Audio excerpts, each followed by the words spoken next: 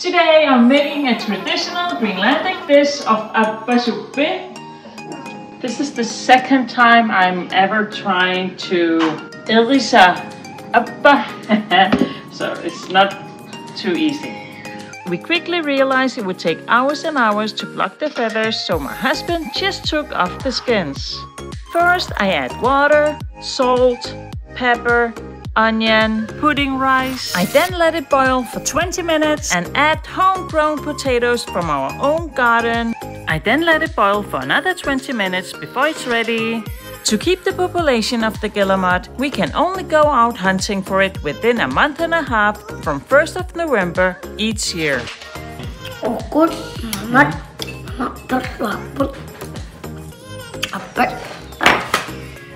Life is amazing. Akago. Kakos!